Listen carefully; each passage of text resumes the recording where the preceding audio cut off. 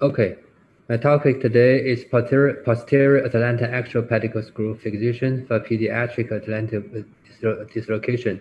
And my topic is mainly for the children less than 6 years old. We know that etiology of the pediatric C1-2 dislocation need operation mainly include congenital developmental malformation and fracture dislocation, especially for some cases in malunion and rotatory dislocation and fixation. And as you know that the difficulties in these children, they have smaller structure, so it result the difficulty is inserting screw, especially in children younger than 6 years old, and they have softer bone, so that they have poor anti-pulling power of screw and easy to lose of the instrumentation, and due to less autogenous bone, so for our surgeons it have difficult choice of bone graft, and because of unclosed epiphysis, so they will have the probability of easy spontaneous fusion, and because of children often they can't cooperate it, so we for our surgeons we are difficult. It's difficult for us to do them physical examination, cranial traction, or external fixation. The first case is a 15 months child with Atlantic axial dislocation and odontoid fracture. So we can see that he has only neck pain and cause trauma, limited movement for 3 weeks, but absence of neurological symptoms. Because this boy failed with is a little child who failed to perform the preoperative cranial traction. Pre-op CT and MRI, we can see that he has epiphysis separation and the dislocation of C1-2, but without the compression of the spinal cord. And we gave him an accurate preoperative measurement by means of 3D CT reconstruction. You can see that the lateral mass of C1 is wide enough, but height is 3.25 millimeters, and about C2, the pedicle is a little thin, about 2.3, 2.9, and the height is about 3 millimeter.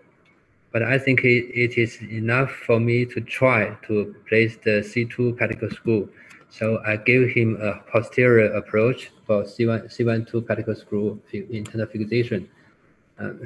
From the photo, you can see that I have placed a C1-2 posterior pedicle screw of C1-2. And during the operation, you can see that after we place the C1-2 screw, I'll give him a thorough reduction C1-2. Here is the post-operative X-ray and the CT. You can see that the C1 screw and the C2 screw are in ideal position. And just 2 days after operation, the child recovered well and moved around independently. You can see that he have his smell. And about 2.5 months post-operation, we give him X-ray. You can see that the internal fixator are still in ideal position, and the CT, you can see that it has a partial bony fusion, and you can see that the C1 pedicle screw and C2, they are all okay, and the MRI shows the ideal decompression of the spinal cord. And after 6 months, we give him a follow-up. You can see that the internal fixator is still there, no problem. And from the CT scan, we can see that the thorough fusion, bony fusion. And then we removed the internal fixator and they can have a thorough movement of his neck. The second case is a 5-year-old female with the old C12 dislocation due to old odontoid fracture. We can see that dynamic view. We can see that he has a dislocation of C12. From CT, you can see that he has old odontoid to process fracture. And we give him a measurement of C1. You can see that it's wide enough for severe lateral mass, and the height is wide enough for 3.5 millimeter screw. As about C2, you can see that it's a little thin, not no more than 3 millimeter, but the height is wide enough for a pedicle screw of 3.5.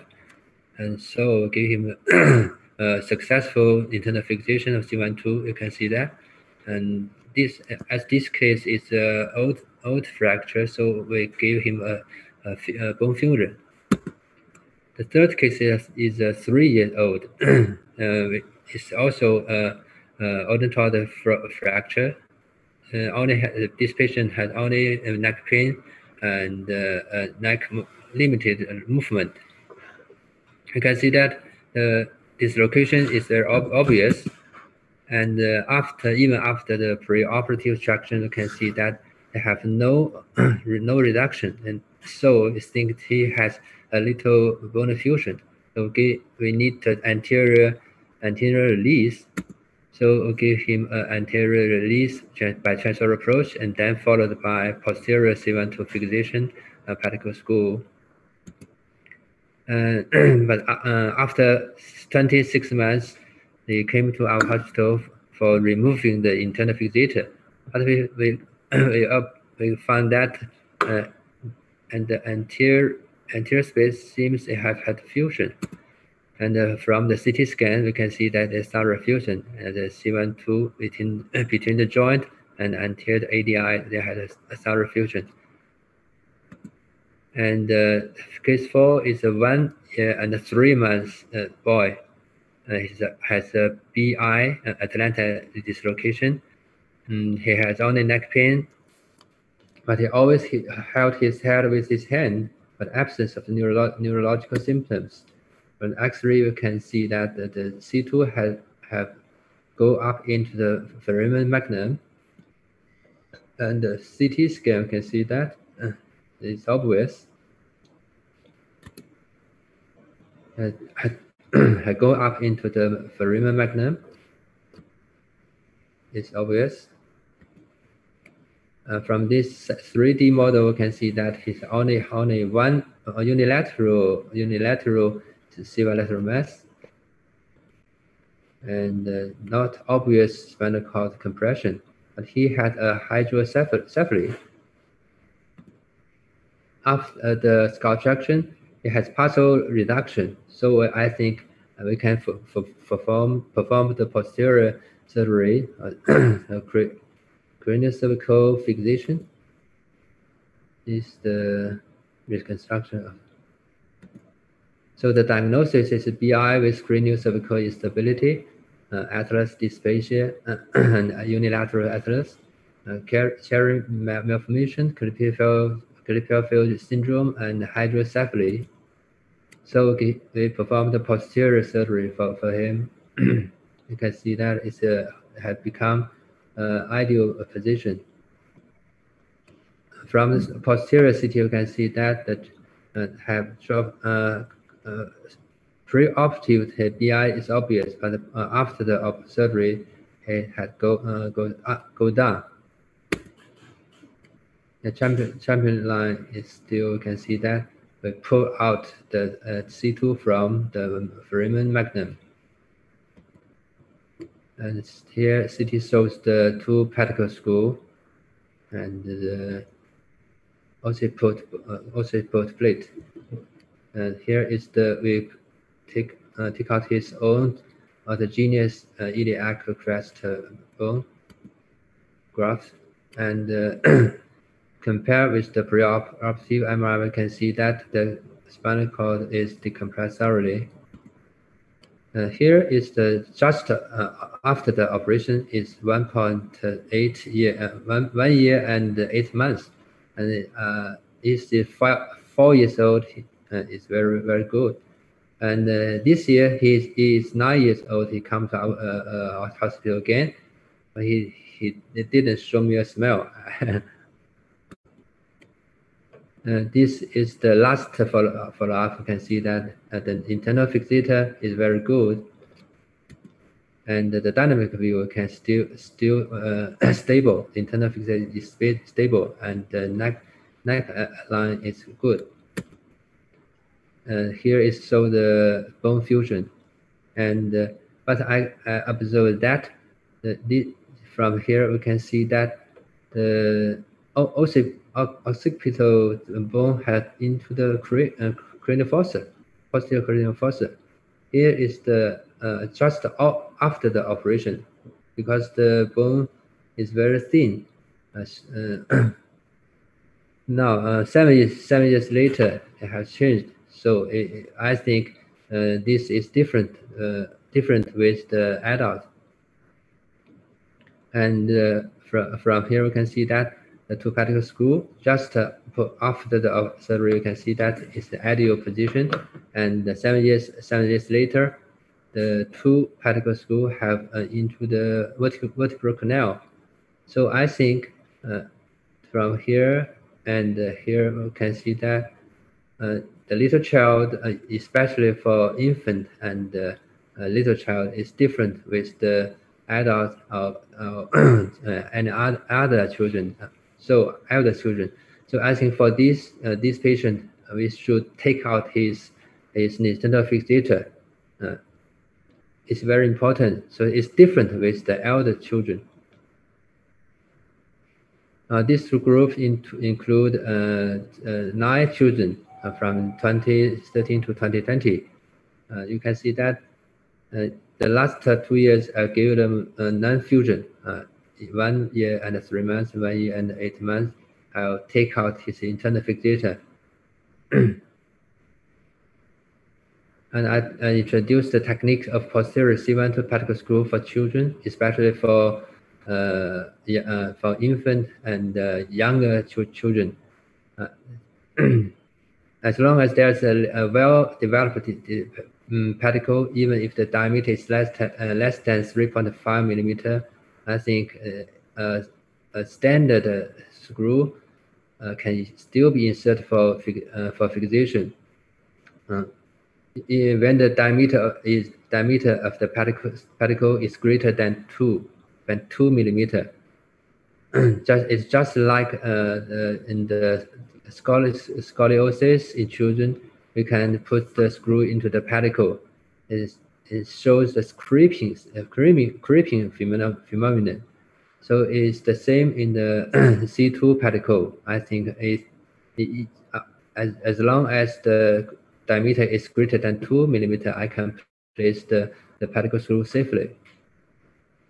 The technique about the inserting a pedicle screw C2 is that you can see that we can see the medial and the upper edge of the pedicle, so we can insert the screw under the direct vision. I will obey the rule of reverse extension line. As about the C1 pedicle screw, I think as long as the normal lateral mass is observed, I can place a standard 3.5 millimeter screw. Up to now, the minimum age of C1 screw is 1 year and 3 months. As mentioned, it's 2-year-old, 3-year-old, and 4-year-old. You can see that the C1 screw is no problem. The lateral mass is wide enough for place a standard screw. How about the techniques inserting the pedicle screw C1? The entry point of C1 is determined by the successful entry point of C2. You can draw a vertical line upward at the C2 entry point intersect with C1, and then 1 to 2 millimeters to the outside. And I must let 2 millimeters away from the cranial edge. so that it can damage the cortex of the sulcus of the vertebral artery. And the direction generally is aiming at inward 5 degree anterior at the anterior tubercle of the atlas by lateral fluoroscopy. And if the posterior arch of the atlas is narrow, I will use a high-speed spur with a 1 millimeter diameter head, so that I can insert directly into the lateral mass. I call it a partial transpedicle screw. I have another technique is that I can dissect the upper part of the posterior arch of the atlas, and so as to protect the vertebral artery, and explore the lateral mass below to protect the venous plexus. Here I showed the high-speed burr is the 1 millimeter drill. It's long enough. I'll show you a video. Now I use high-speed burr with a 1 millimeter drill. Insert into the lateral mass directly. And upside, I will use you can see there. Upside, protect the VA, and down I will use I will protect the venous plexus, so that I can use the high-speed burr with the 1 millimeter drill to directly insert into the lateral mass of C1.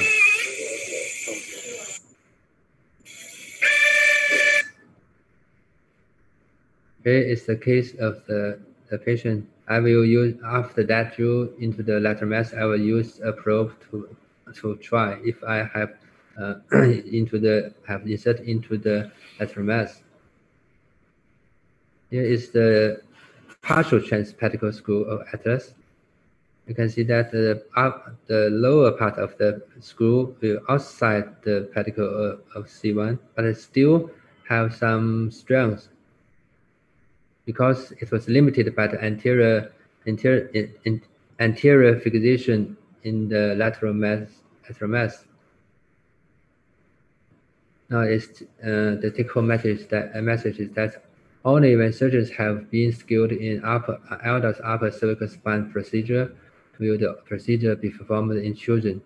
And you must have performed a lot of adult cases. You can perform little children, especially for the children less than 6 years old.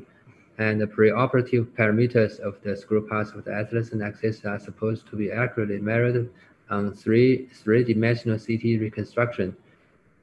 And good clinical outcomes as observed with posterior Atlantic pedicle screw fixation for Atlantic axial dislocation children who were younger than 6 years old. And the age is not an absolute limitation, as we know that a lot of surgeons think that if the children is too young, and even when his age is less than 6 years old, perhaps for C1 and C2 pedicle screw is impossible. But in my experience, I think this is not impossible. For this group, I performed nine children less than 6 years old. I think it is very successful. And occipital cervical fixation should not be considered in patient without congenital Atlanta occipital fusion deformity, whether adults or children. The atlas is large enough to insert the screw, and in children with C1-2 dislocation caused by Fraz's fracture, continuous cranial traction followed by external fixation of hallow-west are best therapy. I think in most cases I will use external fixation for them. It's the best therapy, I think. Only a few cases I use the internal fixation, especially Fraz fracture, and when the C1-2 dislocation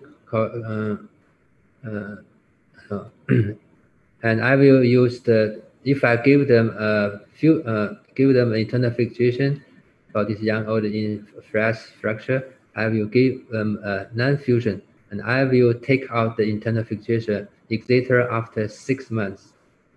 And the transoral release is sometimes necessary for some patients of rigid and atlantic axial dislocation. Thank you very much.